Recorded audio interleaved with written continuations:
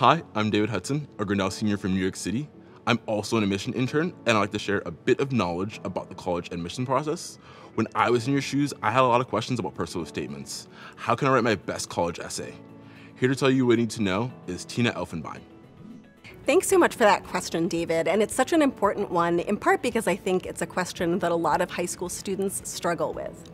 I want to begin by talking about why you write an essay at all as part of your college application.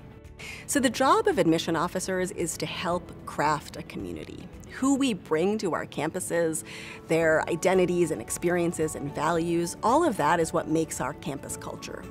So we see a lot of your accomplishments elsewhere in your application, your transcript, your list of activities, your awards, and that's really wonderful and impressive.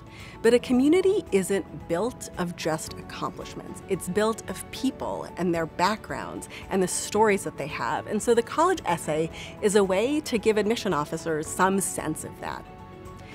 To that end, you want to choose a story for your essay that is authentic to you. No matter how much you love your grandmother, no matter how much you respect some famous cultural icon, it's really important that the substance of your essay be a story only you can tell. It doesn't have to be a list of accomplishments. In fact, it shouldn't be. And it shouldn't be about other people. It should be about you and your values and your passions and what you'll bring to the community that you eventually join for college. That's really what colleges and universities are trying to get a sense of.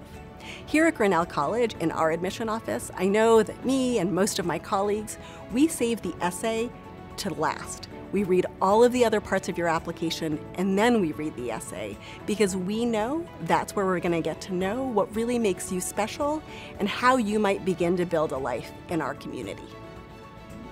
Thank you, Tina. I hope this helps you best represent yourself in your essay. Be sure to check out other videos in this series to learn even more about the college admission process from our enrollment professionals. Thank you.